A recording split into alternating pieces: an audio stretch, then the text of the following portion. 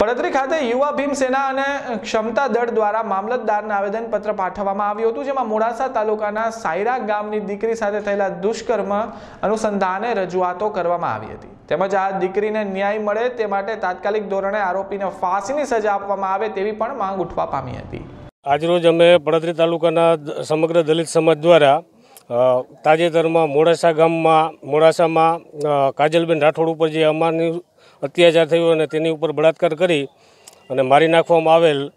તેના વિરોધમાં અમે પડધરી તાલુકાના સમગ્ર દલિત સમાજ દ્વારા આવેદનપત્ર આપવામાં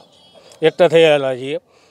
અમારું સમગ્ર સમાજ તરફથી કહેવાનું એટલું જ છે કે એક દલિત સમાજની દીકરીને અમારની રીતે મારી નાખી અને બળાત્કાર કરી અને મારી નાખવા છતાં પણ જો આ સરકાર દ્વારા અમારે એક FRI નોંધાવવા માટે આવેદનપત્ર આપવા પડે, ધરણા કરવા પડે, સમગ્ર સમાજને ભેગું થવું પડે,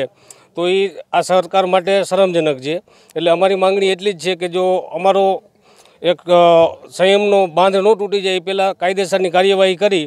અને જે ગુનેગારો છે પછી તે કોઈ પણ સમાજના હોય તે બળાત્કારી છે, એટલે સમાજ જોડે એને કોઈ લાગતું વળગતું નથી અને એને જાહેરમાં ફાંસી આપવામાં આવે એવી અમારી માંગણી છે। અને અમારી સંયમનો એટલો બધો પરીક્ષા ન લ્યો કે અમારે અમારી રીતે ન્યાય કરવો પડે, એટલે તાજેતરમાં તાત્કાલિક ધોરણે કાર્યવાહી કરો અને જો અમારો બાંધ છૂટ્યો અમારે હાથમાં હથિયાર ધારણ કરવા પડે એવો પ્રયાસ ન કરો।